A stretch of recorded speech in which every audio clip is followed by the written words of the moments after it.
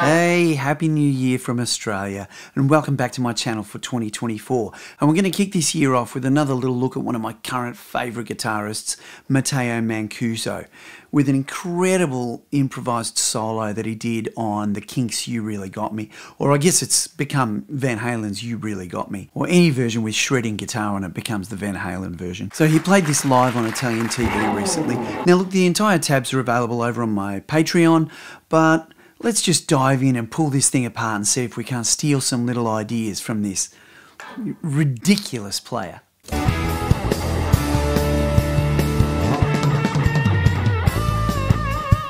So right from the start, I mean, I love everything he does. So right from the get-go, over that D add 9 chord, he starts bending the A note, which is a note that's in the D chord. But the cool thing is you can hear his E string, his open E string with it. So he's kind of doing that. So I'm bending the A at the 10th fret, but also hitting the E string. Now his is quieter because he's got his little muty thing on there. And then the next thing he does, right on beat 1, as the riff is back to A, he bends the C note, the minor third, up to the D, the 4th.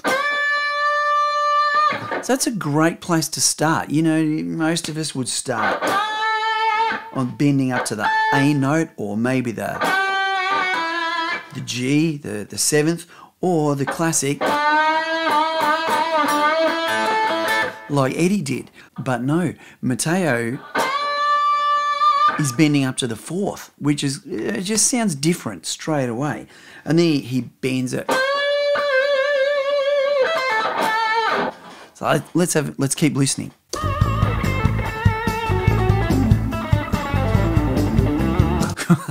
So then he's got a couple of little chromatics in there just to remind you that this guy knows his way around the neck.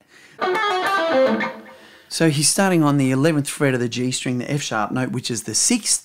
Again, an interesting note choice. To the A, the root note, 10th fret on the B string, pulls off to the 9th fret before changing position and going down a C triad. So 8th fret on the B string, 9th fret on the G string, 10th fret on the D string.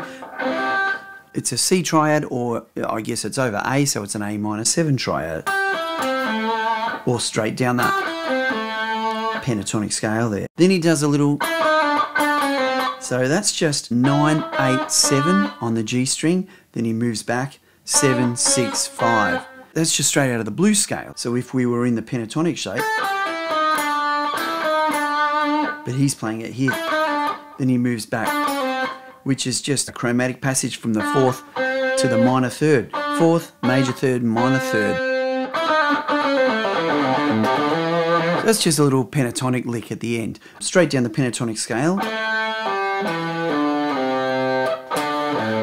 Then after he slides from 5 to 3 on the A string, straight back to the D note on the 5th fret on the A string, to the root note, 5th fret on the E string, then back up.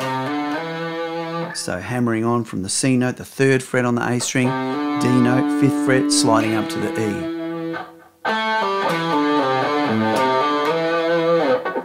Yeah, very cool lick.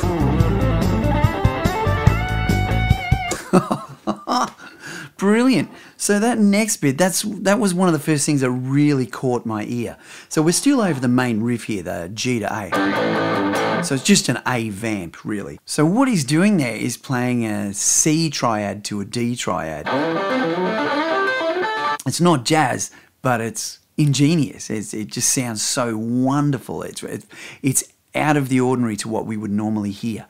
So the way he's playing that, he's sliding into the 7th fret, an E note on the A string, and then first finger on the 5th fret of the D string, and then the G string.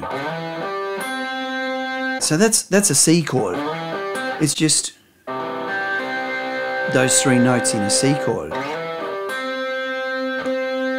Then he moves that up 2 frets to make it a D chord. Then he does the same thing in the next octave.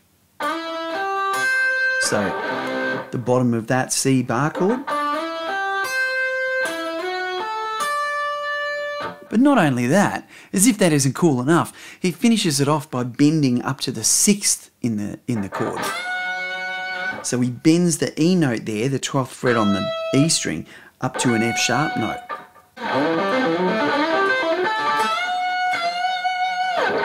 That's brilliant. You know, again, it's like the very start of this solo, how he bent to that D note over the A chord.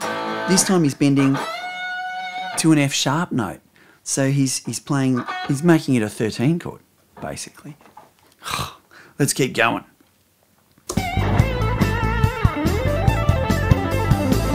All right, so a little nod to Van Halen there by doing a tapping passage, but Matteo's tapping passages are insane. He's got such command of the fretboard. Okay, that seems insane, but this pattern is actually quite simple. It's just 6 notes that he repeats across the scale. So if we look at the start of it, so I'm tapping with my second finger, by the way, so I don't have to put my pick anywhere. Matteo does the same thing, I think. He taps with his second finger a lot. Tapping on the 17th fret of the E string, releasing to the 15th fret with my pinky, and then pulling off to the 10th fret where my first finger is.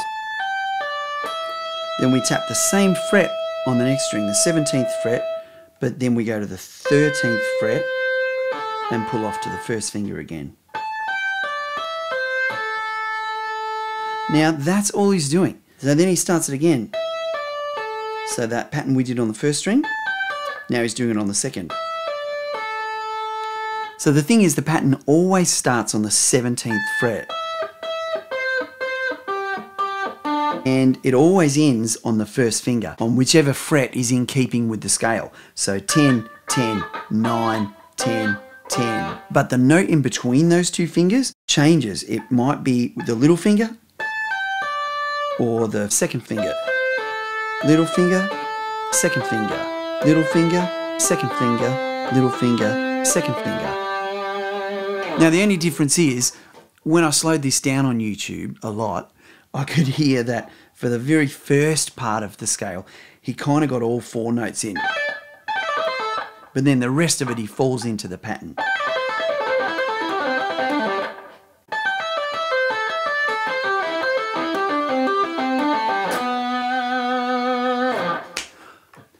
Ah, that is brilliant. That's just so, it's just like a cascade of notes. It's like eruption, that lava flowing down all over again. All right, let's keep going.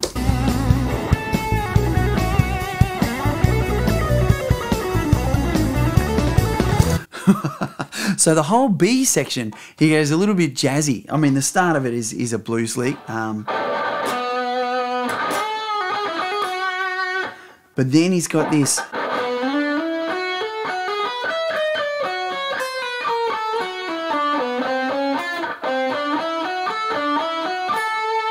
So I love his use of chromatics in that. Got a couple of really weird notes in there. For a start, we've got that, the 4th down to the minor 3rd. Same as he did down an octave lower near the start there, but he's making it sound super jazzy this time. Then playing the 9th, flat 9th, down to the root. Then he goes a couple of notes lower down that same chromatic descent. So he's played every note from E down to A. Then he's back into the pentatonic scale. But then he plays a back up the root, the flat 9 and the 9 to the flat 5. Now, I don't know how much of this is intentional. This is at lightning speed. You can hardly hear these notes. And that one in particular is very staccato. So I don't know if he meant to do it. I mean, that's the wrong way to put it, because he clearly has the facility to mean all of this stuff all over the guitar. But it's, yeah, it's just, I don't know if he's thinking of a particular harmonic structure and has chosen the note for that reason, or is just blitzing through notes in the vicinity. I don't know. And the end, back to the the pentatonic scale, the B minor pentatonic. All right, then.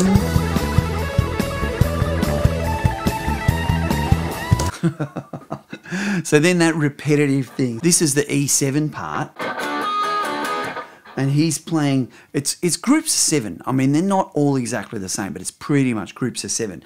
It's like 1, 2, 3, 4, 5, 6, 7. So I think of the last 3, the triplet is like 5, 6, 7.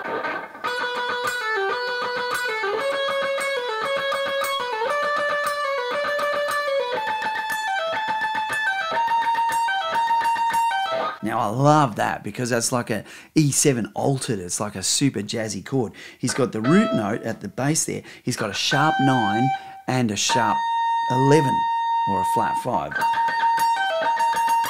Now that last one he doesn't quite get 7 notes in. It's more like 5. Then the last bit is like a blues lick.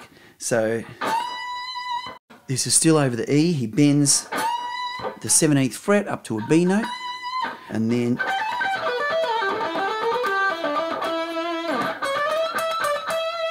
that's like an E minor, E pentatonic lick.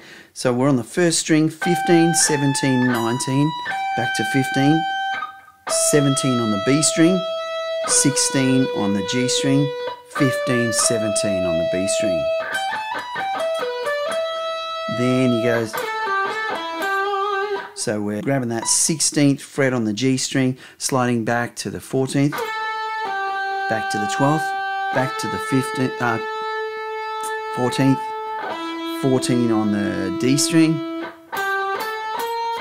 blues run, blues scale run, 12, 14, 15, 16, 12 with a little bend.